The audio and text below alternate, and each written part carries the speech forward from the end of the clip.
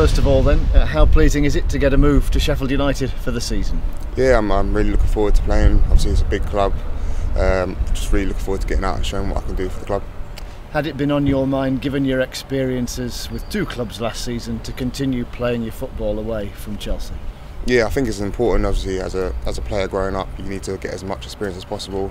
Obviously, for a goalkeeper, it's quite hard as it's one position. So, I was very lucky to be able to come up to Sheffield United and play here. How long's this been going on? Because Sheffield United have been after another goalkeeper for several weeks now. How long have you known of their intention to sign you? Well, I spoke to obviously the manager and obviously had a good chat with him, and he spoke to Chelsea as well. It was just literally ongoing with me trying to sort out my contract at Chelsea and then obviously try and get the move up here.